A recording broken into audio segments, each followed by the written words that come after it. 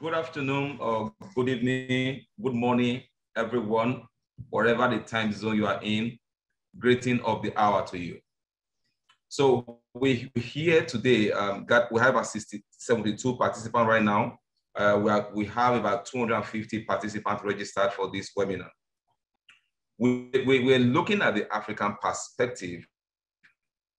We are looking back to take stock and looking forward to build for the future or build back better. You all know how the COVID-19 came and disrupted systems. The motions that we were on were truncated, plans were blown away, people were restructured, workplaces were disorganized, and existence or life was almost coming to a halt. But the question we are asking with this webinar, what did we get right? And what did we get wrong? The things that we didn't get right, what were responsible? What were the hiccups that didn't allow us to achieve the expected results? We saw how overwhelming the healthcare system globally became. And Africa has always been not indicted, yes, that's the right word, that we have what you call high fragile healthcare systems. And that played out also during COVID-19. How are our healthcare systems? How are they managed? How are the policy reforms as it concerns healthcare system in Africa? Is healthcare system in Africa really a healthcare system or is a medical system? How are the governance processes? We know that healthcare is multidisciplinary, and everyone within the value chain needs to be duly included while giving care to our people. Is this what we have in Africa? If not, what are the difficulties? What do you think we can do better in building the Africa that we want? There is no economy, no region in the world can survive without a healthy population. We need to start speaking to the health of our people, start creating solutions that will make health of our people improve. And this is why this webinar has become so important to us. So we'll look at this together. We don't feel we know it all. That's why we have everyone gathered here. We are going to elicit discussions. From this discussion, wherein may come out solutions that we need to build better into the future. So in this webinar that we have about 1.5 hours to spend, we have three key speakers. I have with us here Dr. Maymunah Kadiri. I actually refer to her as the celebrity shrink because that's what she calls herself. So she's a mental health physician, a very strong healthcare advocate in Nigeria. She's a trusted hand and her voice has been loud in this direction. So when this discussion started, I said the person who will speak along this line is Dr. Kadiri. So Dr. Kadiri will be talking to us shortly, but we also have two other speakers. We have Mrs. Chimwemwe Chamdimba, who is the senior policy expert in African Union Development Agency. I work with her closely. You know, when you say Africa has women that have force, this is one of them. So she'll be standing by. She's done so much work in policy across Africa, and I want to hear from her later. We also have a very good friend who recently I referred to as my brother because I found out that we keep working along same path. Dr.Moyo Dingani, tirelessly developing system for improvement of occupational health and safety across Africa. Dr. Moyo Dingani is from Zimbabwe. I mean, his work that he has done speaks for him. Chimwemwe Chamdimba is from South Africa. So these are the key speakers we have today, and Dr. Maymunah Kadiri is from Nigeria. So we have these three key speakers that will speak to us today. So I will allow Dr. Kadiri to share her slides because she's going to bring up a discussion through the slide that she has that will elicit further discussion, set a chart for what we're going to do today. So Dr. Kadiri, please. again. Good morning, afternoon, evening, depending on the part of the world we are in. This is our new normal, and we are adapting to the new change. Most of our works are now basically over 90% online. I still remain Dr. Maymunah Kadiri, a leading and vital voice for mental health in Africa, changing the narratives, normalizing mental health conversations, and creating safe spaces in order to achieve healthier, wealthier, and of course, happier individuals for a just and equitable society. And I'm just so glad I'm here to talk about the African perspective on occupational safety and health in times of COVID-19. I happen to be one of the think tank members of Lagos State COVID-19 group, which is, if you follow the trend, Lagos State is our epicenter for the COVID-19 in Nigeria. And it has been a roller coaster of emotions, roller coaster of changes, adaptation, survivor. So if you are here on board today, congratulations, you are alive. And of course, we keep praying, may the souls of the ones we've lost, whether you know them or you don't know them, on a global perspective, may they continue to rest in peace.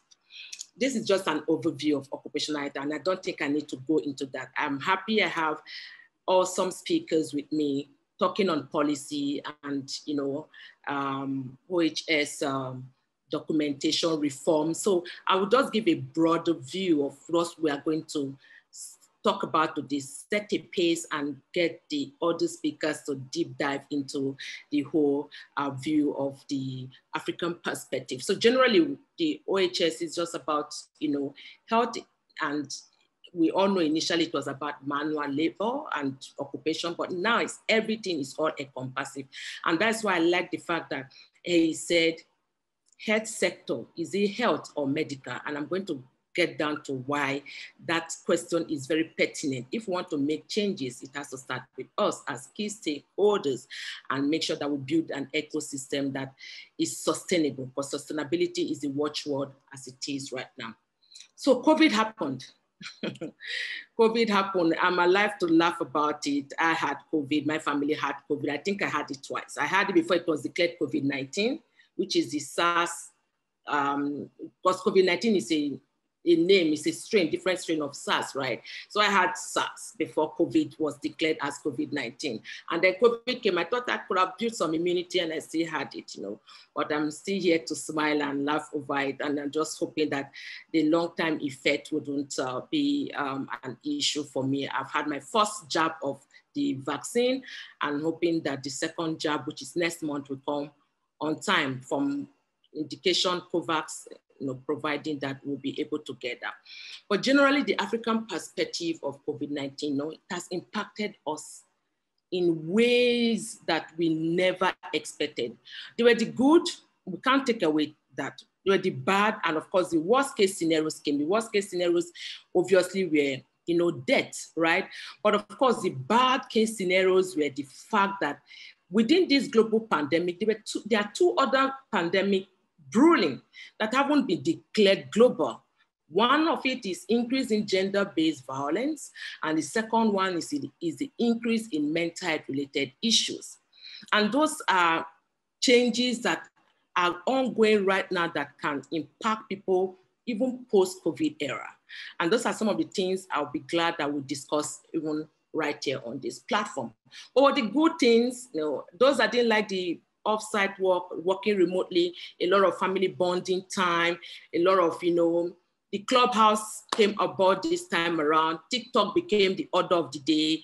You know, a lot of, you know, drama online. I remember the young lady is a Kenya that won the Nickelodeon Kid Award because of, you know, our fun activities online, especially during the major lockdowns and all. So there were the good things that came with it. And it also reminded us that cleanliness is next to godliness, you know, better sanitation, environmental cleaning, hand washing, some minor things that we forgot, you know, we just took for granted.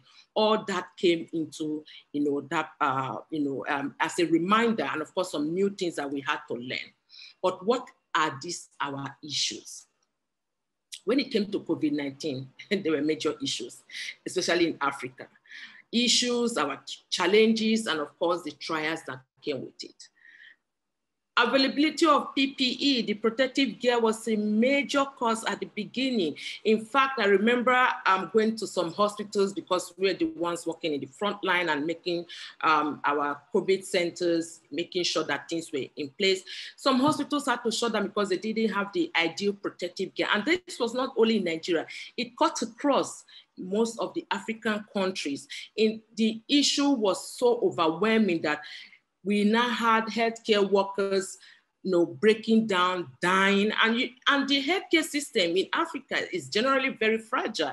It's worse in some African countries than in other African countries. It just made the world to realize that no matter the amount of money you have, your health is very paramount, and health actually is wealth, because people died even when they know they were zillionaires. I'm not talking about billionaires, zillionaires. They could buy, they could get replacement, but money couldn't buy them anything at that point. So when it came to the frontline health workers, the major issues were non-availability of protective gear. And this is a major occupational hazard, because doctors, nurses, the community health extension workers, the pharmacists, the laboratory workers, people were averse of doing their jobs because they didn't have the right gear to wear, and nobody wants to die. That is just the human behavior. It's not particular to Africans, it's general. And that was one thing that, with time gradually started changing, because that opened doors to Africans to now look inward and started producing their own protective gear. And, with time, those other things change. And of course, non-availability of major issues and disinfectant, cleaning agent, they were there, but they were specific to what needs to be done, how things need to be put in place, and the laws. And that's why I like the fact that a policymaker is on board. There's so many reforms, so many laws that have been in place, but how were they implemented, and have they been properly executed? And when it comes to occupational health issues, these policies were very key. If we had to be doing a lot of training in infectious disease control, training in standardization of protocols, for smaller groups or bigger groups, because not only we did have government-established isolation centers, we had private sector-driven isolation centers. And that cuts across Africa. So there were so many issues that, places that needed that train the trainer, retraining to get things right. And that was something that, initially started on a slow, very slow rate, and with time started building up. When the second wave hit, that was it. The first wave, it was still a lot of issues, people thinking, oh, this is a Wuhan virus, this is Chinese virus, conspiracy theories coming on board to say it's 5G, 7G, so many, conspiracy theories surrounding that. But of course, with the second wave, and in South Africa, it was even worse because, a new variant, and people were now knowing that this is not just about COVID-19, it's about our anyhowness and our attitude in where we approach, managing our health generally, not just COVID, because we were hit with Ebola in 2014. What did we take away from Ebola, and why shouldn't we implement it? And that was one thing that helped some countries. For example, in Nigeria, because we had Ebola at that point in time, the biobanks we had 2 major biobanks then. So when the COVID came, it was easier to build on those existing biobanks, and also biosecurity and every other thing, were properly induced, and that helped. So Lagos a bit the epicenter and had more reformed, institutions and proper policies and documentation put in place. It was not used as a yardstick for other states to put in place what they need to do, how they need to do it. And even the presidential task force had to, get some information from us to be able to execute other things that they needed to do. And of course, the people thinking it is still a myth and the conspiracy theories that I talked about, this was our major issues. I know it's not only in Africa, the conspiracy theorists were, having issues with, in America during the era of Donald Trump and all the, the talk about COVID, but he had COVID, then a major force about a doctor who came up on board to talk about it is not, this doesn't warrant vaccine development. You just take some certain medication and everything goes away.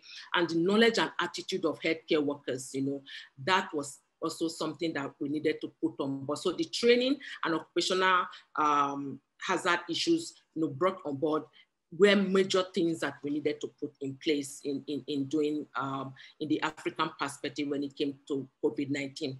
But of course, we do know that there were effects. There's nothing in this nature, this magnitude, that will not bring effect to it. A lot of remote working, downsizing. So financial insecurity came on board.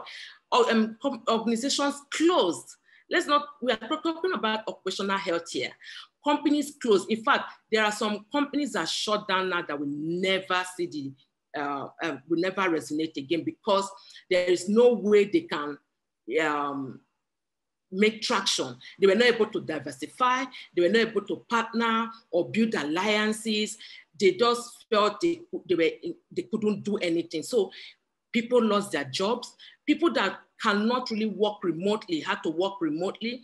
Let's not forget we are still in Africa. Not all countries in Africa have the 24 hours light, good network, mobile system that can give you internet very slow. So, and when it comes to remote working, those are things that are very key. Light, network, mobile network working to make sure that you have the right data. Those also were things that were, hindering proper working from home and remote working, then the lockdown. So you found out that financial insecurity became an issue now. And in fact, even post-COVID era, that is going to be something that we have to deal with. Then the young people, some of them started realizing the parents they know were not the real parents that they know. I think I need to repeat that. The parents that they thought they know were not the real parents that they saw at the time when, the lockdown especially. Some found themselves in a hostile environment, toxic relationship, and of course that the increase in gender-based violence increased. Let's not forget we have different personality traits, different people. So the extrovert, they couldn't just bear it.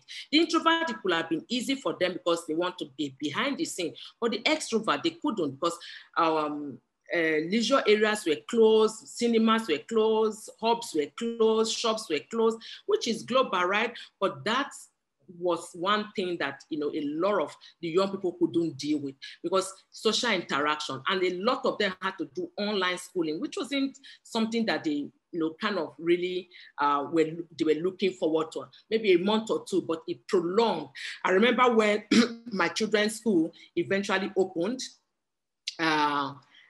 8 months later, my boys, the school debated whether to come online or go offline, to come to school or still continue online schooling. They sat myself and my husband down and said, Dad, Mom, I appreciate the fact that you people have been taking care of us for the past 8 months, but we want to go back to school.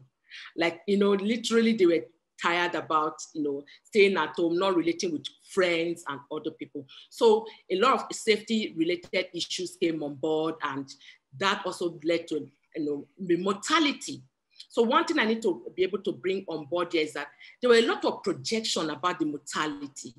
We have, there was going to be a lot of mortality, body bags and all that, but that this is not what we are seeing right now. And of course, a lot of studies are talking about the fact that we are, quite a number of us in the sub-Sahara region, we've been treating malaria over time. The sunlight we receive, which was, which is still very beautiful here, the skin, our eating, and then of course, the Ebola period, what we have learned and we use them during this period. But psychologically, like what I said, the good, the bad, and the ugly. This has affected us globally. In Africa, we are not exempted, and collectively we've been traumatized. And one way that mentally we are dealing with this is just look at the acronym on board using the word pandemic. Most people didn't know that there was a word called pandemic, but this period brought that on board, the word pandemic. And just knowing how this affected us mentally, panic, there was anxiety, not sleeping, where people had depression, which was it's on the increase, expressing suicidal thoughts, maladaptive coping mechanism, impaired thought processes, which led to the conspiracy theories and confusion. Don't wear face masks, wear face masks. Don't use this. It's not airborne, it's airborne. There was so much confusion, which is even still ongoing right now. But what are we going to do differently? Vaccine has come. Yes. Some of us have taken the first jab. South Africa opted for the J&J, Johnson & Johnson. Nigeria has AstraZeneca because of our weather. We couldn't get Pfizer, Moderna, and other African countries. But vaccine equity is still very, very far away from us in Africa, very, very far.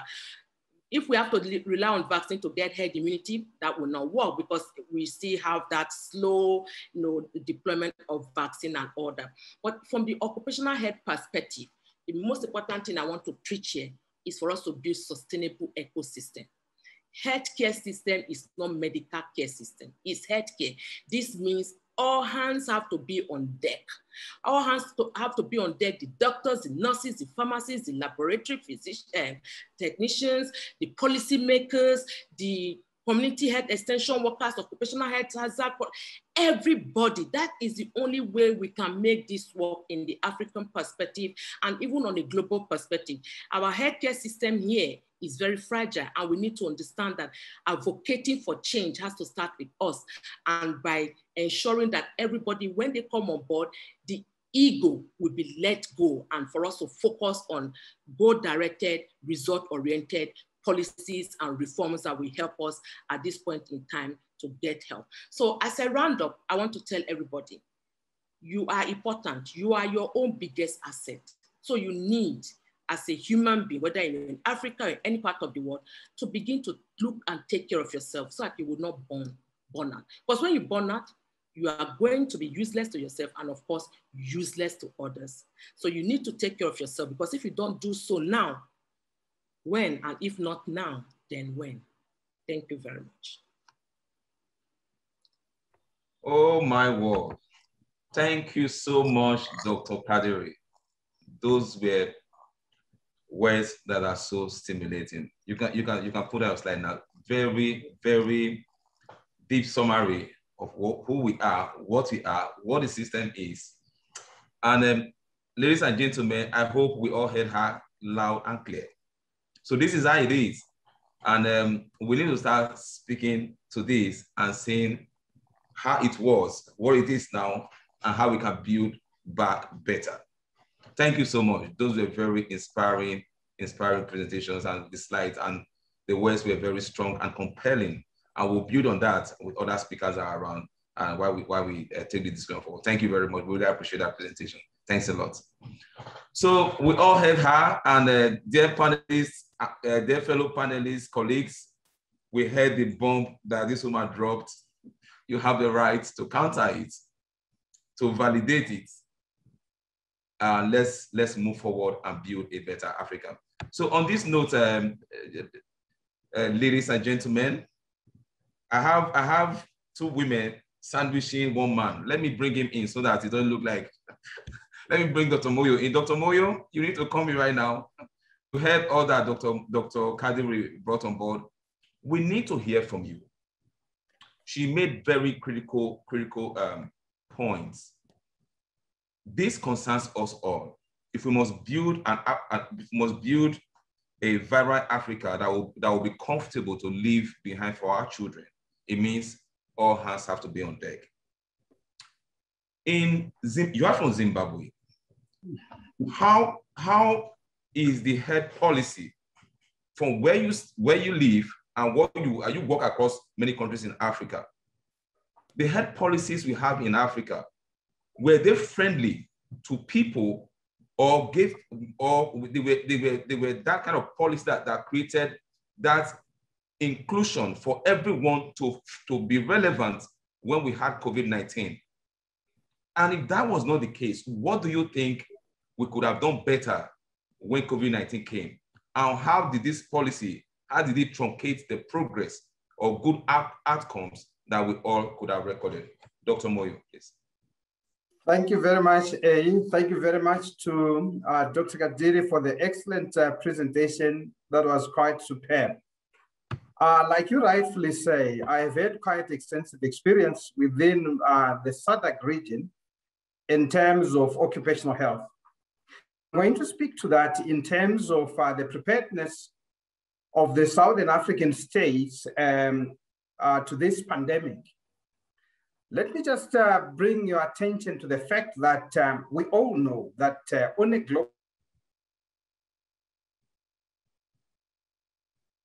infancy stage, with very weak systems, programs, where even the basics, the fundamentals, they've not really been quite strong.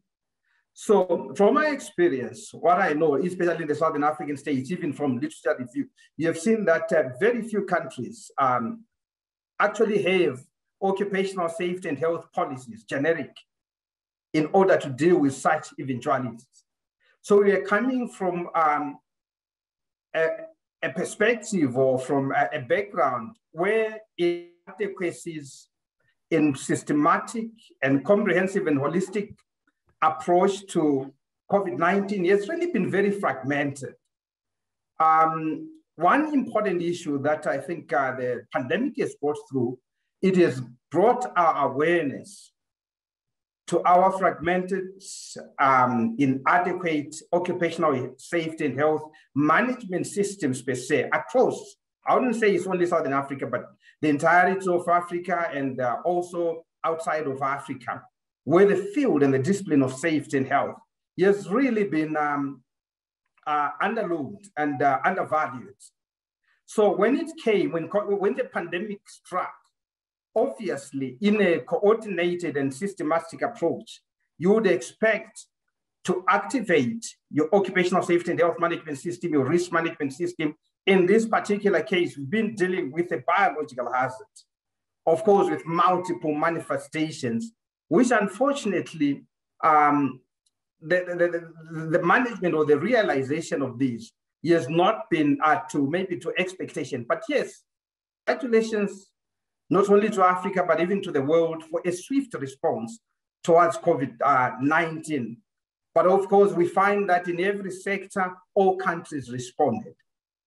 Looking at the Southern African states, yes, of prominence, the South Africa that comes in, but generally, there was a swift response. But I must say, we could have done better if we had a mature, comprehensive, fundamental occupational safety and health management system.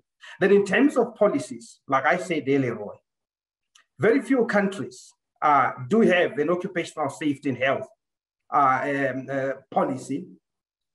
Fortunately, like for Zimbabwe, established in national OSH policy, and that in a way also brought in a new complexion to the approach towards COVID, particularly in the workplace. That's what I can say at this present moment, but maybe let me also speak towards the health workers. I liked what Dr. Kadiri was saying, are we looking coming from a medical perspective or from a health perspective? I think all along, most countries, most professionals, we have concentrated on the medical approach, where everything really that is got to do with the biological hazard has been centered on the medical approach. But looking at the wellness, safety, and health of health workers, in as much as these cadres are driven with the determination and the dedication to save lives, but we all know that the health and well-being and safety of health workers has been greatly neglected, to the point that most frontline workers, even during this pandemic, you rarely find comprehensive or even at least a basic management system to cater for the frontline workers. Shows you that even in terms of the response to COVID-19, across countries. Very few countries have really brought to prominence even the psychosocial support to our frontline workers, or even some basic occupational health services to our frontline workers. That in itself has been quite a challenge. Maybe for the time being, let me stop here. I'll continue. Thank you so much, Dr. Moyo. That was well put together. Thank you so much. You've opened up the new space again, and which of course will bring me to Mrs. Chimwemwe Chamdimba.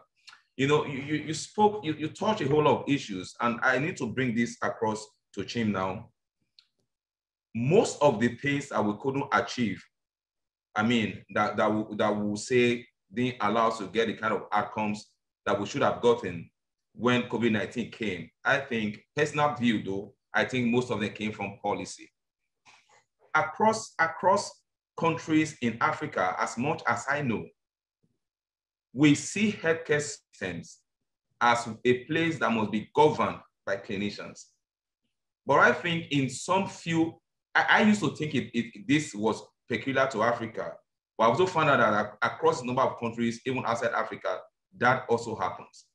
But I personally feel, I mean, from studies, if we have healthcare administrators, if we have public health experts, if we have health economists manage healthcare systems, I think we'll have better outcomes. Because at that level, what you're looking at is management administration. And you understand that most of the medical college curriculums, they don't have this as part of the modules the doctors are made to undergo before they finish their medical school. In some countries, we've seen cases where health economists, Nigeria as an example, health economist was appointed as a minister for health, and Nigeria was placed on a pedestal of growth. Why? Because he wasn't really a core clinician.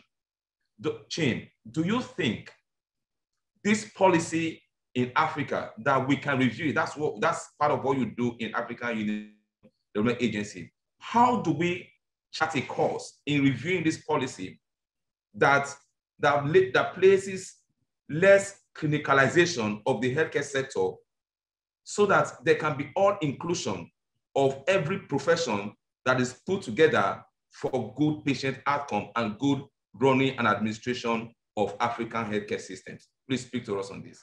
Chim, please. Thank you very much, Ehi. Actually, I'm going to take it up from where you've left and where Dr. Moyo also touched on in terms of the gaps where COVID found us. Because I think unless we reflect on where we are coming from, where COVID found us, what was the situation, and what did it mean, and what does it still mean? Because as we are speaking, we are still in the COVID pandemic. What does it mean in the fight against COVID-19? But also the other question is COVID-19 the first pandemic? Is COVID-19 the first emergency or the first outbreak? And I think the answer from all of us would be, no, it is not. Our earlier speaker talked about the issue that Africa has gone through a number of outbreaks, Ebola, and other outbreaks that have been emerging over the years, and even the globe. But I think, how have we come out of those pandemics? And how have we used those lessons to inform how we respond to this pandemic and future pandemics? Because I think this, as much as it is not the first, it is also not the last. We will still see more outbreaks, more pandemics coming in. But I think the issue is, how do we respond better? And when we look at the policy space, in the African context, Dr. Moyo talked about the gaps, the deficiencies, and the lack of up-to-date policy frameworks and regulatory frameworks to regulate the health space. And you've touched on the issue of multisectorality of health and requiring different expertise in the view to fight against the pandemic. You will realize that, as you're rightly saying, previously we've looked at health as a health issue that has to be addressed by people that have been trained within health. But I think what COVID-19 has shown us is that it is not only the health sector that could respond to COVID-19. During the pandemic, you saw, and all of us, we saw a number of structures being formed at the national, regional, and continental level that involved a number of stakeholders, a number of sectors to effectively respond to the pandemic. If you see the impact that COVID had on the economy, if you look at the impact that COVID had in the different workplaces, the closing down of the economy, the procurement of, our earlier speaker talked about PPEs and other basic health commodities that were required for the fight against COVID-19. Most definitely you realize that you need experts from different fields to be able to fulfill those challenges that came about because of COVID-19. But I think one thing we need to realize is that, yes, we are talking about all these challenges. Yes, we are talking about all these gaps. But I think we were lucky somehow to the extent that as a continent, the pandemic did not catch us unaware. Probably we picked a few lessons from what happened during the Ebola pandemic, and they were useful and fundamental in the fight against COVID-19. The structures that were set up at the continental level were the same structures that were used in the fight against the COVID-19 pandemic. More to say, if you look at a structure like the Africa CDC, I'll give an example, as one of the fundamental components that has been set up in response to Ebola, but we see how it has been effective in the fight against the pandemic we are currently in. And you see how the establishment of the Africa CDC at the continental level has had a very fundamental impact in making a difference in countries setting up their own public health institutes. And the most important part is that in those public health institutes, you see that it's not only people within health that have been working within the public health institute, because we're looking at the multisectorality of the impact of the outbreaks and the pandemics that we have had. Also, I would like to give an example. When we look now, let's zero into occupational health and safety that we currently are focusing on. When you look at the continent, we had started doing something. I think the establishment of OSHAfrica itself, the discussions that we had in the OSHAfrica conference that happened in, for instance, here in South Africa, had a fundamental impact in pushing countries to reform their occupational health and safety systems. And you could see the AU also through its African Union Development Agency, where we are, starting to take efforts to reform the landscape when it comes to occupational health and safety. And I want to talk about three key things that we looked at and we saw that are fundamental to have a successful reform process. Firstly, the issue that one country cannot go it alone. Dr. Moyo talked about the lack of expertise. You will realize that in most African countries, the expertise are not there. And for us to go one by one, we will not be able to push this agenda. But if we come together as a region, that's one of the things that we've learned, and we have realized that that has helped us a lot in pulling together the resources that we have, in facilitating the learnings that the continent needs to push forward for us to advance occupational health and safety. It also has helped us in developing some guidelines, developing some harmonized policies that countries have been able to adapt and implement at the country level. Secondly, the issue of multisectorality. We have set up a community of practice. You remember during the COVID-19 pandemic, we even came together as African Union to say, yes, we know our capacities, because we can have these policies and guidelines, but if we don't have the capacities to implement them, then they mean nothing. We came together and formed a group of experts that has helped us to implement trainings, to develop guidelines that countries have been able to adapt at the national level. And lastly, the issue of a systems approach. It's not only about policies. Policies can be there, but if they are not implemented, they mean nothing. So yes, policies. Secondly, issues around building a cadre of experts required to push those policies forward, as well as designing systems that will enable us to generate more information feeding back into the system, informing practices and informing the way we do things. Last thing that I want to leave us with, what can we consider as success factors? What do we need to do in order for us to better respond to future pandemics and outbreaks? 70 things: leadership and commitment. What we have seen is that there's some leadership and commitment coming in, but we need more champions. These have taken a long time. It's difficult to push these agendas unless we have leadership and commitment. Number two, well-structured policies and regulatory frameworks. We've talked about that. I'm not going to go into detail. 3, human capital. 4, data, research, knowledge sharing, and peer learning. 5, more funds for health and more health from those funds. And 6, health in all sectors, the multisectorial nature of health. And lastly, partnerships, partnerships, partnerships. We've been able to move a step forward because we have established strategic partnerships, key partnerships. I know we are sitting here because we've been able to work with OSHAfrica. I talked earlier that we have also worked with Workplace Health Without Borders to be able to train more people. And I think these partnerships are critical for us to move forward the issue of reforms when it comes to occupational health and safety. So thank you very much, moderator. That is the input that I wanted to make. Wow, wow, wow. Thank you so much, Chimwemwe. Thank you so much. You know, I was just writing when you were striking those chords. Those were very high notes we all needed to hear. Thank you so much.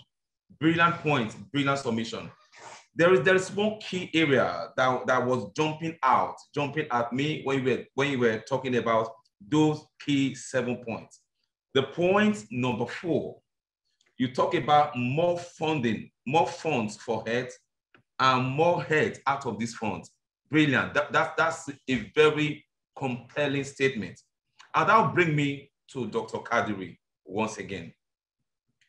If you remember the Abuja Declaration of 2001, and one of the key things that came out of that Abuja Declaration was that every African country should increase their healthcare budget to 15% out of their national budget. That's what should be allocated to healthcare, minimum 15%, so that we can move away from the single digits budgetary provision to double digits. You know, I was reading some articles, I think that was on Monday. I realized only 2 countries in Africa have done this. That is Rwanda and South Africa. And research even says 7 other countries, instead of increasing the healthcare budget, they further reduced it.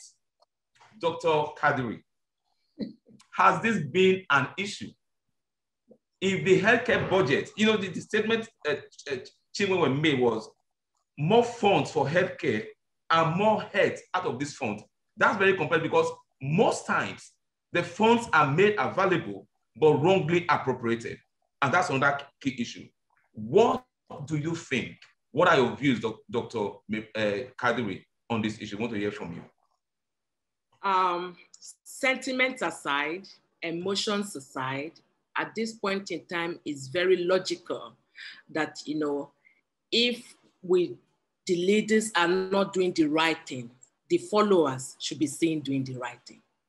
It's very pertinent that when we have poor governance, who then make these changes? Who then make sure that there are, you know, there is a mobilization, that's whether online, offline petitioning, things that need to be done. When COVID happened, it just exposed all the challenges we have in our healthcare system in Africa, in the world, but of course, let's narrow it down to Africa. Millionaires, zillionaires couldn't buy their health, and some of them even died. And so, at this point in time, when we look at that declaration and we still have here, if I'm to speak for us in Nigeria, it's still less than 5%. And we're advocating for universal health coverage here, whereby you know, these services should be available, affordable, accessible, and of course, acceptable by the users, at what point are we going to ever get to that, that level where we do not do out of the pocket payment for our healthcare?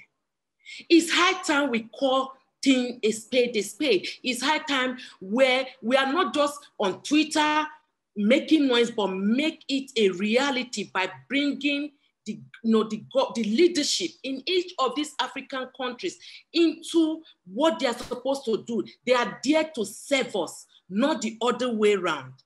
The poor governance is so frustrating in the sense that we are now building doctors and nurses for the developed world, because it's actually cheaper to train doctors and nurses here. Yep. And you see, there's an exodus. In fact, it's a time bomb waiting to explode in Nigeria as I speak right now, because I have colleagues that when I call them, I have to ask them, which country are we discussing from? Because the doctor or nurse I saw yesterday had just relocated to UK or Canada. It's amazing. Or the person will answer you and it's like, I'm sleeping. I'm like, it's 12 noon here in Nigeria. Where are you speaking from? It's a time bomb waiting to explode. So that is why, yes, if we know that we have poor governance, what are we doing in the 54 African countries? Let's take away Rwanda. You know, anytime I go to Rwanda, like, God, these people had genocide, and see the way things just changed overnight for them. So we, the other African countries, we are the giant of Africa. Hello, Nigerians on board. Hey, but what really, if we know that health is wealth, and it's so rhyme with the way it goes, health is wealth, right? And COVID came, and like what Chim said, the truth is, this is not going to be the last pandemic. Some of us didn't experience in Spanish, but some of us are experiencing this. And it will be in history that there was a global pandemic in 2020. What are we doing about universal health coverage? What are we ensuring? Doing in cases where we don't have to do out of the pocket payment? How are we making sure all hands are on deck in ensuring that health is actually in the fourth burner, and what is allocated should be done, properly implemented, and of course executed? So key stakeholders must be brought to book. Naming and shaming for some African countries is not an issue. If you like, shout from here to tomorrow, don't care. They will tell you they can't shame the shameless, right? But there are other ways I strongly believe we need to, put our hands on deck in putting things together, because truly health is wealth, not only just about the health of the economy. The GDP will increase, productivity will increase, profitability will increase, holistic changes, attitudinal even changes towards our healthcare system. All these are all parameters that we see changing as we put more money into our healthcare, prepare policies that are implemented and rightfully executed. Thank you so much, Dr. Kadiri. Thank you so much. I wish the shameless can still feel ashamed someday. Thank you so much. That's so explicit. But there's something that jumped out of your discussion: the exodus of African doctors to the West. I am aware of this. I went to speak to final year students who were leaving the medical school about 3 years ago now. And while I was speaking to them, the choice, the options they have, why they leave medical school, what to prepare for. But my really aim was to see how I can galvanize younger ones to look at occupational health as a choice to make when they're leaving medical school. But while I finished speaking, one of the young doctors escorted me out, and he told me, "Sir, it's a very great presentation you made, but I need to let you know, 90% of those students you were speaking to, they're already writing their flag. They want to move to UK. They have not left medical school. They are writing international exams to leave." So that means we train them to help us look at the patients in Nigeria. as they're leaving medical school, they are moving abroad. And this is because the government across Africa, we have not been able to allocate funding, proper funding to healthcare systems in Africa. Even the ones that have been allocated, they have been misappropriated. They have not been channeled rightly to the right cause. This has become a key issue. Dr. Moyo, I'll come to you on this. We are all Africans, and no one can help. If we cannot solve our problems, external people cannot help us. We need to look inward. What do you think we can do in this regard? We need to keep these younger doctors in our system, because the more doctors we have, the stronger our capacity to respond. Now we build capacity, the capacity we build are exported. What do you think we can do, government at national level, in ensuring that, I mean, even his policy, what do you think we are attracted? Because it looks like healthcare system is not attractive to them in Africa anymore. So they have to look outward to where healthcare system has become attractive. What do you think we can do differently in ensuring that we are able to control this space? Thank you very much. Or are we also planning to leave? Let me know. Not really. I'm still in Zimbabwe and I'll continue here. No, thank you very much, A. So maybe before I speak to that remark, let me just point the audience to a comment that has been posted by Claudina Nogueira from South Africa, the Vice President of ICO, where she has been talking about the issue of fund, that much of the funding for health globally as well as in Africa is earmarked for treatment and compensation. It is high time that some of the funding should be directed to preventive measures. I think that's a very solid and sound statement that Claudina has put there, that in fact, when we move from a medical approach to a health systems approach, we then need to capacitate and put channel resources towards preventive mechanisms across workplaces, rather than channeling all funding, all resources toward downstream, rather, so to speak. So that's I thought that was an excellent point that I needed to highlight. In terms of the exodus, the movement, I think this is a process that has been there from time immemorial. Even pre-COVID era, we have always had this exodus of health personnel migrating to the West.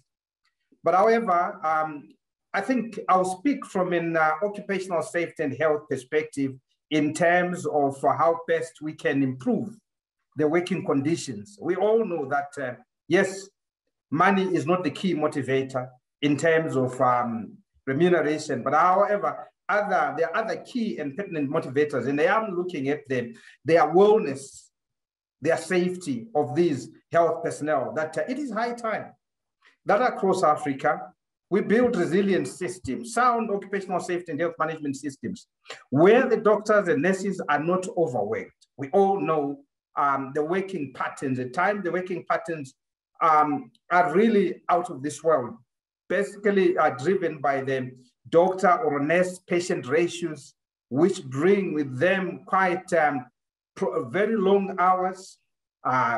People are on successive days on shift work.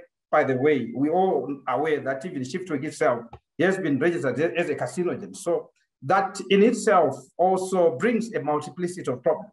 So I think generally Africa and all other countries where there has been this exodus, from an occupational health approach, it will be ideal and quite fundamental to make sure that the health workers, like we mentioned, even like the first speaker mentioned, that the psychological impact has been a major issue. Then you can imagine the psychological impact, the low remuneration, the difficult working conditions. Obviously, that builds up and drives these young doctors, nurses, to go abroad.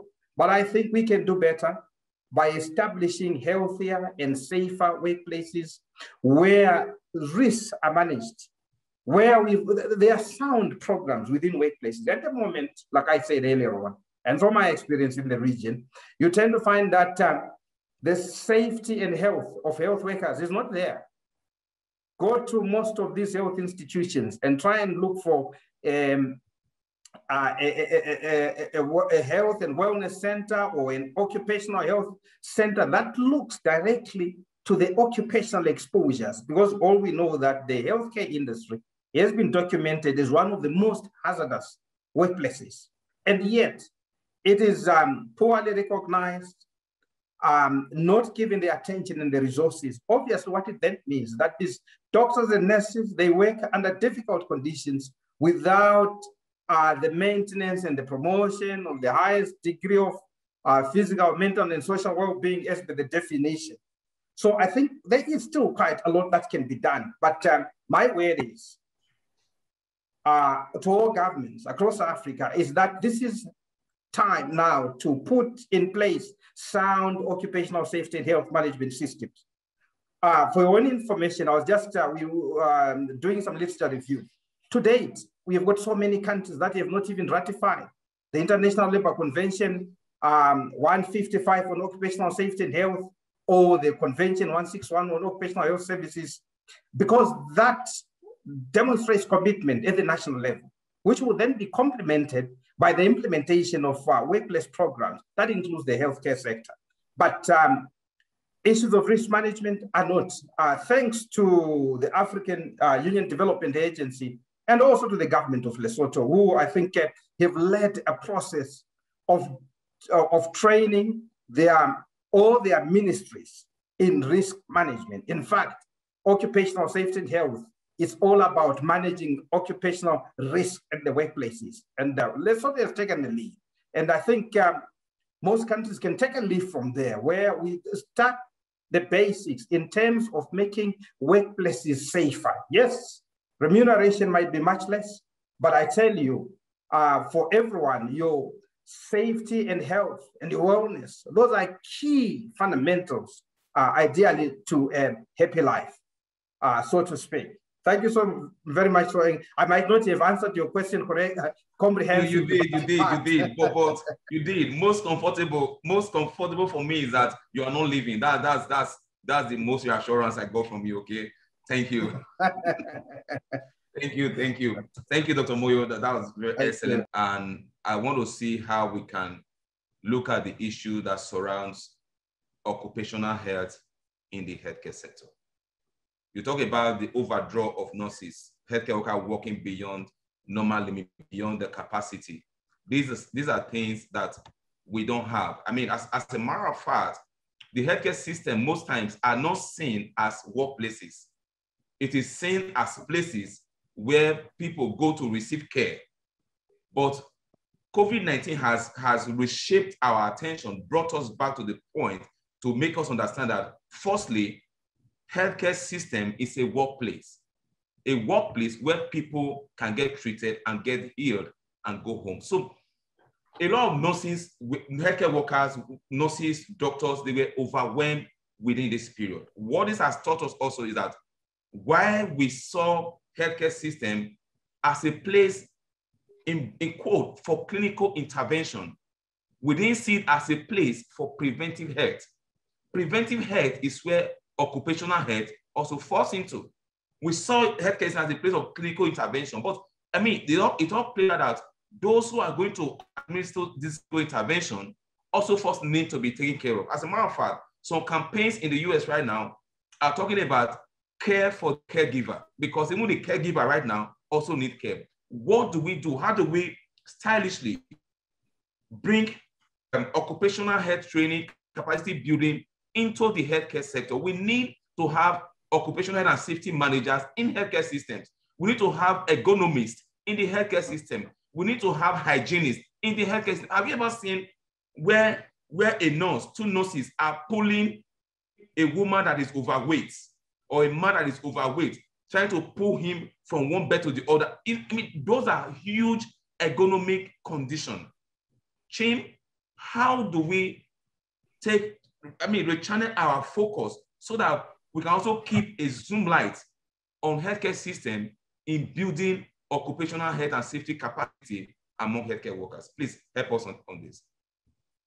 All right, no, thank you very much. I think that is a very interesting subject. And I think I'll build on what Dr. Moyo talked about earlier, the example that he gave about Lesotho. Because I think we are coming from somewhere, even before COVID. I remember we have a project that is looking at tuberculosis and occupational lung diseases in the Southern Africa region. And our focus is to look at the preventive side of things so that we institute strong occupational health and safety systems in the different work settings where workers are vulnerable to tuberculosis. And our initial focus was mining. But then when we started interacting with the countries that we are working with, we realized that the healthcare settings, prisons, and other work environments have to also be addressed. So I will zero into healthcare workers, where I think your question is. When we started discussing and dialoguing with the healthcare workers, we noticed that to them, as long as infection prevention and control is done, that's enough. IPC to them, and that's it. And to them, their safety is assured. But I think the issue is going beyond infection prevention and control. How much awareness is there among healthcare workers when it comes to the broader aspects about occupational health and safety? Issues around economics, issues around working time, issues around all other aspects of occupational health and safety. You will realize that normally it is not there. So we started from the point of creating awareness, building the interest, so that the healthcare workers in Lesotho and in the other countries where we are working start understanding and buying in to the fact that where they're working, they also need to have occupational health and safety systems that go beyond infection prevention and control. So I think this advocacy and awareness helped in unlocking some of the challenges that we were facing initially when it comes to impacting on occupational health and safety amongst healthcare workers. So in our quest to do something in the healthcare setting, we partnered with ILO and WHO. And I'm sure you know the program called HealthWise that is implemented. It's healthcare, it's occupational health for healthcare workers. So we started partnering with them, and you see the fundamental importance of partnerships, where all of us then came together and said, let's build capacity. Because sometimes we assume that because they're in health, then they know, and then they understand. So we said, okay, let's start with building capacity. And we noted that the starting point should be what you've just referred to, that AUDA and NEPAD then spearheaded. We realized that we need to start from doing risk assessments, which are things that we've been doing over time. But I think what I'm trying to emphasize here is the fact that let us create awareness. Let us do enough advocacy. Let us put resources into it. And once we do that, let us train the right people within the healthcare settings. And we are trying to do that. Normally we do the same things and expect a different result. And what we are trying to do now is to do certain things differently, because if we keep doing the same things, we get the same result. So we're trying to see how we can do certain things differently and engage them more and in a participatory manner so that we reform occupational health and safety in the healthcare settings. Thank you very much. Thank you so much, Chimwemwe. Thank you so much for such a very great highlight. I have been told there are a lot of questions buzzing within the chat room. So Miriam, do you want to help us out with those questions? Yes, so they're actually more comments. So I thought it was very interesting. And I do thank the people making comments in the chat box. But I have a particular request, if it's not putting someone on the spot, because I haven't talked to you in a while. And Norman, I see you had, Norman Koza, I see you had a good comment in response to a question that Kevin Hedges asked. So Norman, would it be okay for you to unmute yourself and make your comment? Yes, Mariana, thank you very much. I was just responding to what Kevin just asked, and I think it's an interesting question, and at least we know the genesis of that problem. It has been staying with WHO and CDC for quite some time, and my reaction was even today, actually, I think yesterday there was a circular that came out where they stopped all contact sports in high schools and primary schools. And the reason is still going back there in terms of, looking at formaldehyde instead of aerosol, transmission. It's like they're still complaining about formaldehyde. So my answer to Kevin was that it looks like we're not changing. It looks like, that problem actually still persisting actually, because, sports, you have got a contact sport and non-contact sport, but even within the contact sport, there are people who are playing outside in the open where there's natural ventilation, others with ventilation. So these were not factored, and these decisions also are not, backed by data to say we are closing contact sport because we've got 100 people who are contaminated and stuff like that. So we are not informed, there's no information in that. So I just wanted to just comment on one Kevin has said. Thank you very much. Thank you so much, Norman. Thank you, Norman. Abdul Qadir Suleiman has his hand up. Thank you, Mariana, for the word. First, I want to say thank you to all the good presentations. And my point is in relation to what Ms. Chamdimba said in her last intervention about focusing on the healthcare workers and educating them and putting the right people in the jobs to work for risk assessment and such. I once talked to a Ministry of Health official in Kenya about occupational health generally. And what he told me was that that time before the onset of COVID-19, told me that malaria and tuberculosis are much bigger public health issues affecting those who are working and those who are not working. So focusing and putting resources on occupational health and developing occupational health always takes the back seat to public health. So the policies which are developed, we heard about the African countries being very good in developing policies to deal with outbreaks of diseases. This is okay, and it works very well as long as public health is concerned. So, but where is there is a boundary between public health and occupational health, because when we're talking of occupational health and we're talking about contagious diseases like COVID-19, we're talking about one worker transmitting it to another worker. And then in addition to that, they get, there's possibility of being transmitted from other people outside their working place. So how much of policy development in dealing with occupational health is developed in Africa? We know in the public health sector, the development of policy, it's efficient and it's working, but does it work in the same way when it comes to occupational health? This is my question. Maybe one of the speakers can reply to. Thank you. Thank you so much, Abdul Qadir. Let's quickly take that. Chimwemwe, do you want to take that, or Dr.Moyo? You want to answer that?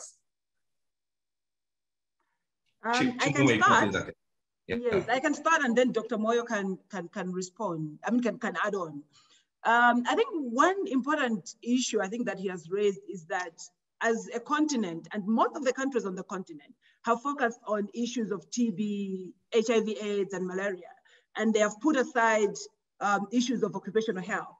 And I think it's the way we have sold occupational health to the people in the key positions, to the policymakers.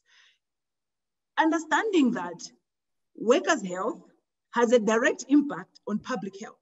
Sure. Because what that means is, I may come from a community A with my tuberculosis and take it to the workplace and transmit it in the workplace. And in the workplace, I transmit it to somebody who's coming from community B. So it is taking my tuberculosis from community A to community B. So I think it is a way that we have sold occupational health, and this is what we are trying to do. And I think on the African continent, we are trying to see how we can start to sell the story this way, and ensuring that we are able to show that the development that we are talking about, the economics that we are talking about, we are not going to be able to achieve anything unless we address issues of worker health and safety. So countries are starting to make steps. And I think in some countries, there are significant steps. I'll give examples of where we are working, the countries where we are working, countries like Malawi, Lesotho, Mozambique, Zambia, where we are seeing real changes in policies, real changes in laws, adopting standard operating procedures that are fundamental for addressing occupational health issues, that being complemented with training experts. So I think we might be able to tackle this one country at a time, but I'm sure sooner or later, the whole continent is going to follow. And if we all work together and say the same story and say occupational health in that regard, we should be able to make the change that we require on the continent. Thank you. Thank you so much. Moyo and Dr. Kadiri, if they want to add to this, let's hear from you. Just in brief, responding to the question, I think one major issue is that in terms of policy, directed towards OSH, currently the policies are inadequate and fragmented, and they lack the fundamentals of occupational safety and health. You find a piece of some part of occupational health in one of the labor policies, then something is lying in the Ministry of Health or in mining, etc. So there is so much fragmentation. But part of that is also been due to lack of capacity in terms of the human resources. You find that there are very few institutions in Africa that train in occupational safety and health, or even in occupational health or occupational medicine. And even in most governments, you tend to find that we have got, we are deficient in terms of occupational safety and health expertise. And that's the transformational change that needs to take place sooner rather than later. But of course, the wheels are slowly beginning to turn, like what Chimwemwe is put across.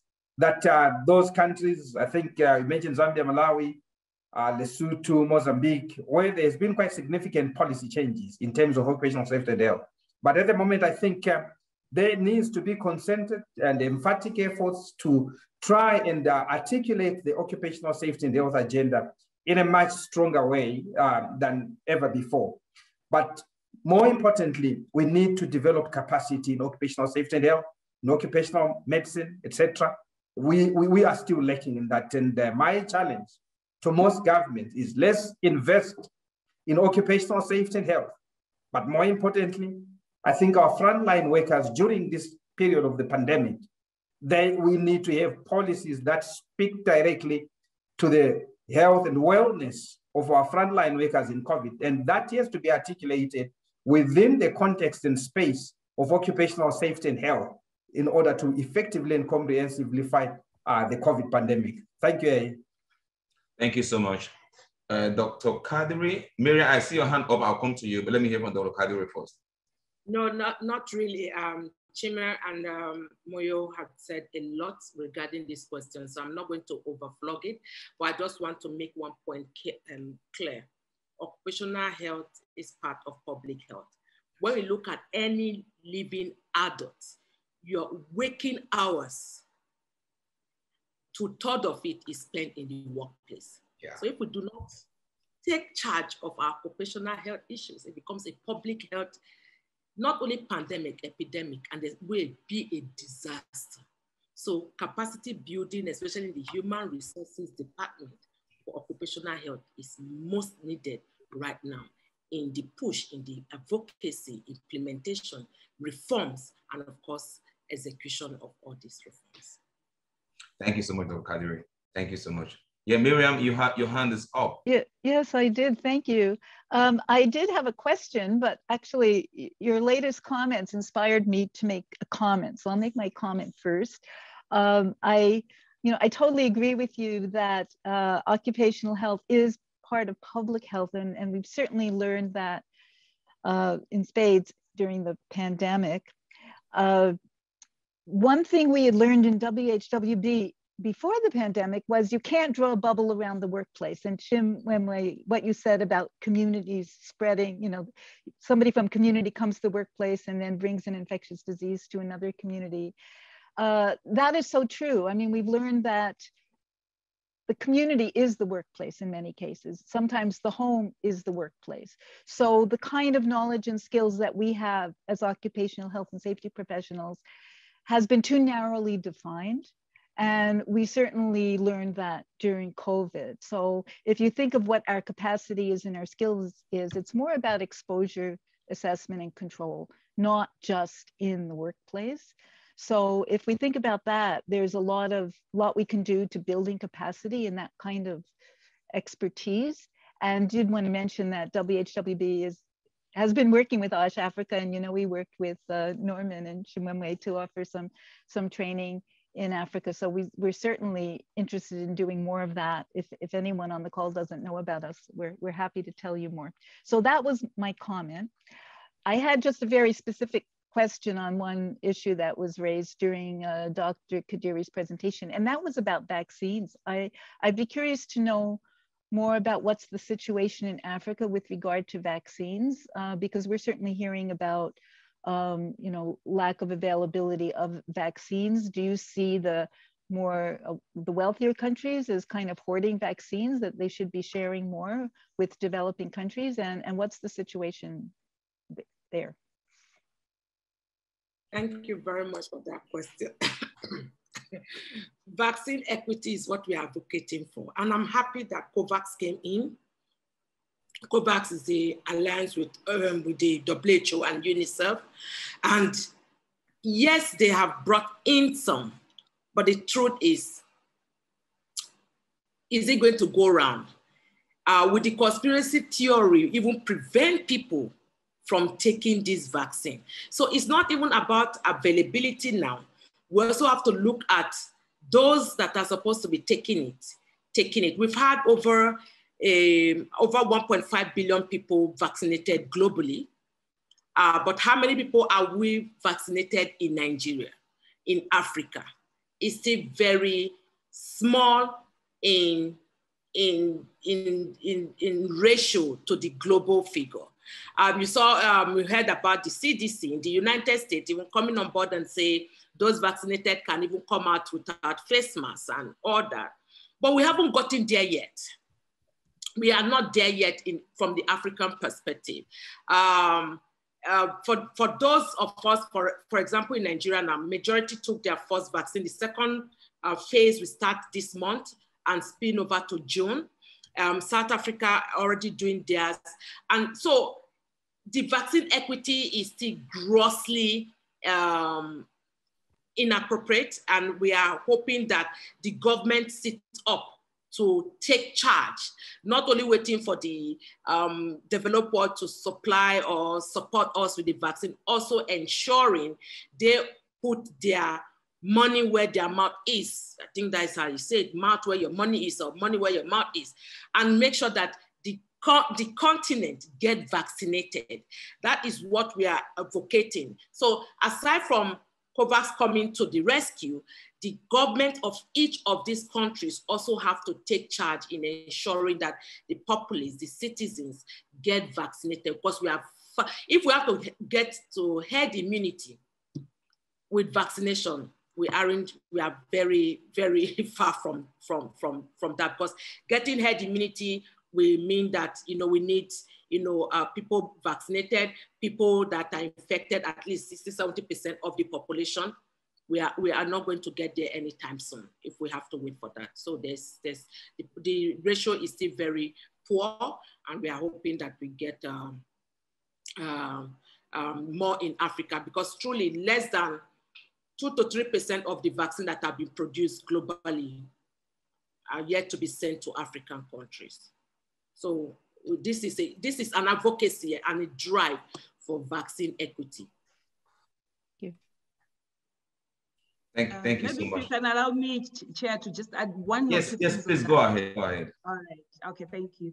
Actually, the previous speaker is really right about the issue of availability of vaccines. I think that when we look at it from the continent's perspective, it's not about lack of resources. Governments have said we have these resources and we would like to procure the vaccines. And unfortunately, the issue of hoarding the issue of vaccines not being available. While other developed countries have 3 doses per person, we have not even 1 dose per 100 people. We really are quite very low. That's why I think on the continent, there are also some efforts that have been taken. The African Union acquisition platform for vaccines, they're trying to advocate and trying to do something about acquisition of the vaccine. A lot of advocacy, but it also takes on, our colleagues from the other side to be able to release them. On the second part that I wanted to also highlight is that we have now started as a continent, we've started thinking beyond COVID-19 to say, yes, this has happened.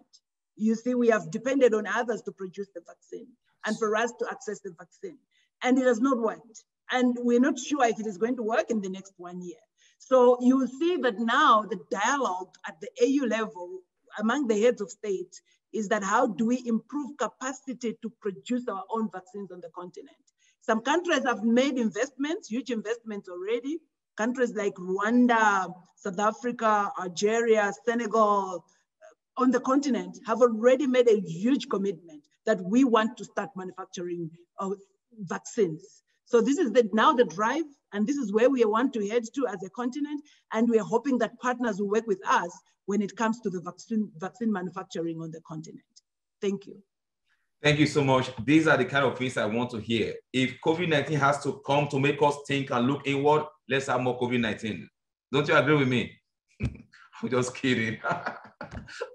So I'm happy to see that we are thinking and looking inward because COVID-19 has come, so that we can, we all suffer about the same time. And Esther, I see you are calling you just now. We all suffered about the same time. So we're not looking inward so that we can do our own thing. I'm very happy to hear that discussion is already up. I will follow up and see where that leads us. Thank you so much, Chimwemwe. Esther Ayaba from Ghana, your hand has been up since. Unmute yourself and ask a question. My contribution is about the limitation knowledge of occupational health concerning about our health workers. Dr. Mariama did mention that when the outbreak issue occurs, it's like a lot of people die out of it. Fine. But a situation whereby you go to hospital and a little knowledge about occupation, they will not ask you, maybe I report some particular symptoms for 3 times or 2 times, instead of the doctor looking at the history and then say that, oh, where do you work? Our president, you can bear with me. Sometimes they will not even ask of that. They just prescribe. Meanwhile, you are suffering of one particular disease that is preventable. So I think African countries, they need to train more health workers on occupational medicine, especially the nurses and the doctors. As for the health and safety, it is already taking care of that. And besides that, the facilities, how do we run them? Is it that it's something that we always just look at? What is fast track so that we will just go there? Or is it that we always have to wait for European countries or our donor support people to teach us what to do, not concerning or not talking or thinking about our people? I think this is happening. We could have done much better than this, to me, the way I'm seeing. But the problem is the staff too, that one. And the scope is not properly described or is not understanding well for most of health workers, because occupational health and safety is sub of public health. No any health worker will go through the training without knowing a little bit about occupational health before you specialize in certain areas. I think that is my contribution, but we should look at those things in future. And it looks like it is new. It's a new in the pool of African continent. Anybody just takes something and starts doing something else. Sure. So we should look at that one. Thank you. We got you a very valid point. One of the key things we're going to have as our focus in OSHAfrica in 2022 is training the healthcare worker on OSH. Very valid. That's one of our 2022 major projects is focusing our effort in looking at the healthcare workers and building capacity in the area of occupational health. I mean, there's a whole lot of lack in that area. I mean, deficiency of information. We need to scale up that area. This year, we're looking at labor inspector, OSH and labor inspectors, but next year we're going to zoom on training, building capacity within the healthcare sector, because the nurses, the doctors, healthcare leadership, as a matter of fact, I'm a patient safety advocate. It's a big issue. We need to start speaking to healthcare leaders on even occupational safety. We need to start from the gatehouse to the bedside and to the boardroom. We need to see how we can take this discussion forward in 2021. That's a very valid point. We will see what we can do about this within our purview in 2021. I think we running out of time now, Maymunah, if I'm right. I think there has been a hand that has been there for long for Enoch. I think Enoch Tatira. Oh, Enoch, please come on. Let's hear from you. Thank you. I mean, it was technology that was playing games. I'm from Zimbabwe, and I'm quite interested in, I mean, with the discussion going on so far. But I think we are concentrating more on deliveries that the healthcare workers can do on their part. What are the implications of our financial models? Do they support what we want to see happening? I mean, as compared to what is happening in the Western world.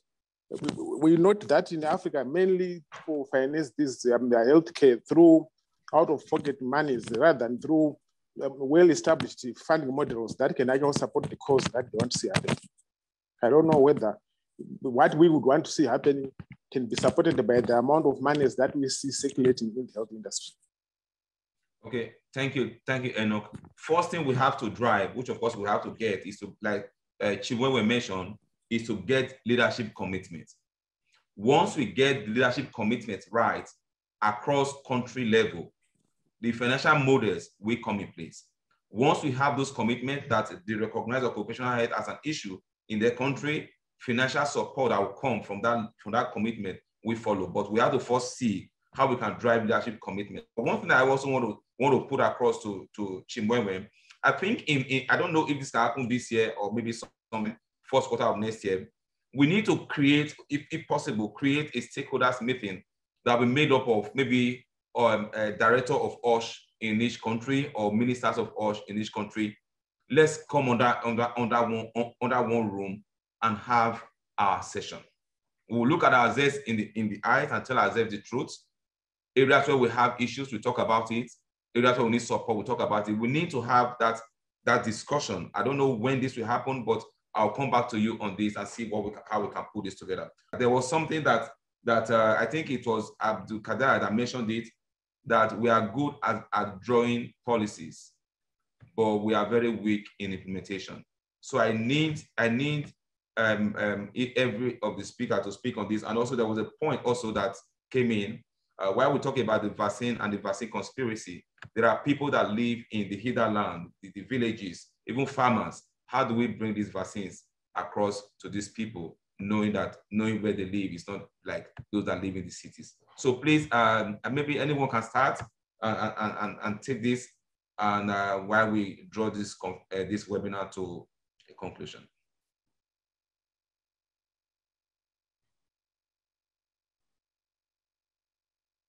Okay, let me say something, and this will be my concluding remarks as well.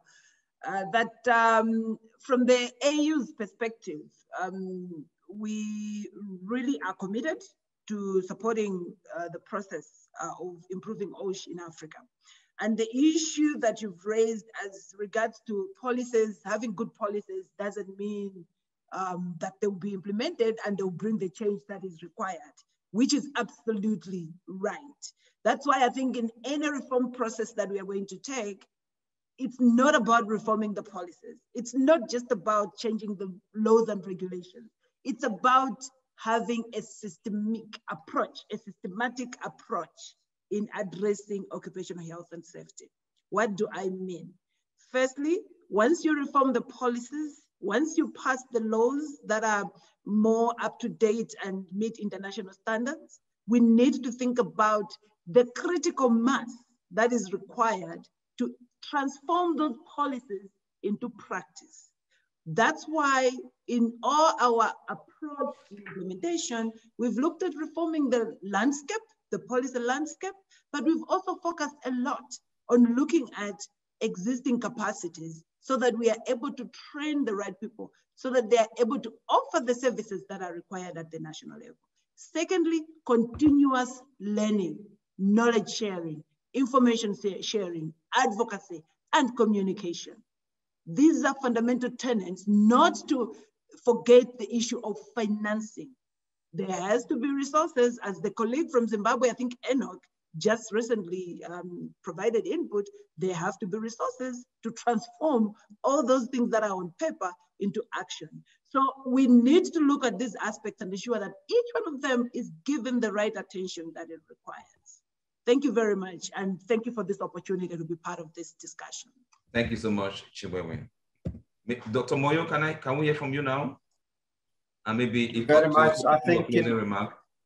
Yeah, my closing remark is let's call upon governments and all those in high authorities to look towards the issue of capacity building in occupational health and safety across the continent. Let's build capacity and improve the practice of occupational safety and health across the space. Thank you very much. Thank you so much, Dr. Moyo. Dr. Kadiri? Thank you, everyone. Thank you for this opportunity, building on my co-speakers' knowledge. And as an addendum, I still call upon, of course, proper ecosystem that is sustainable, that we thrive, not only survive. We are all survivors being here, but the most important thing is to thrive. But if having that sustainable ecosystem can see to these things, and of course, capacity building, tax shifting. Sometimes it's because the human resources in this field is quite limited, but tax shifting can do some, good things with regards to, reforms, but proper execution when these policies are made is what we advocate more for. It's very beautiful to always have policies in papers. Let's walk the talk, not just talk the talk. Talk is cheap. Thank you so much, Dr. Kadiri. That's a word we must live with. Let's walk the talk. Talk is cheap. Thank you so much. Well, I must at this point thank you so much, Dr. Kadiri, Dr. Moyo Dingani, and Chimwemwe Chamdimba, for coming to, open up this space for us all to listen. We looked at people that we knew in Africa, but it was so important that we reach out to three of you. My guest was right, that you guys will do justice to this topic. We didn't want to sugarcoat what was happening. We wanted also say it the way it is, so that we all know where we really are. Until we know where we are, where the shoe, where it pinches, we will know how to correct it or change the shoes. So what we have said today, very, very, very strong conversation. We need to take this forward. This meeting is not going to end here. I'm still going to come back to three of you. We are still going to do something stronger on this, in pushing this into the future. One thing we must start doing, which of course, one of the things that Dr. Kadiri mentioned earlier, we have to start knocking on all the doors. Whether we name, we shame the shameless, that's not the issue. They never feel ashamed. What we will do is we'll keep looking at how we can coerce them into conversation. One of the things we will be launching in OSHAfrica is having the OSHAfrica TV online. What that will do for us, we'll bring the minister of OSH from Botswana to the show, to the hotspot. Tell us what you have done in OSH in Botswana. Bring the minister of OSH, of labor and employment in Nigeria to the hotspot, so that we can see it. Africa is big. We can see it in our different countries and begin to know what is happening We need to have a system that is coordinated where everyone can come and speak. We are all able to hear ourselves. So this will be launched in 2 months from now, and we need to take that every country comes on board every month. Tell us what is happening in your country. This will also help us know those that are strong and know those that are weak. When we have those that are weak and they are quiet, the one who has strength will not know the area to help the weak.